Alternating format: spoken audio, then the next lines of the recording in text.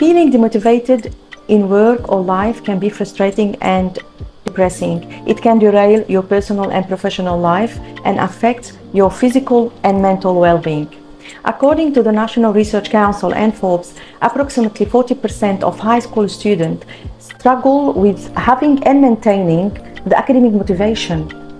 This statistic is really alarming, but it signifies there is a common problem that starts with early age.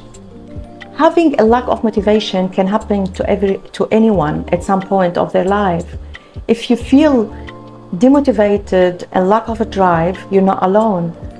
But the good news is you can overcome this lack of drive and get back the passion you once had.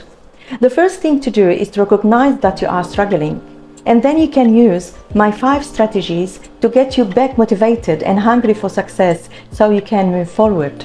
Number 1, connect to your why. Number 2, revisit your goals.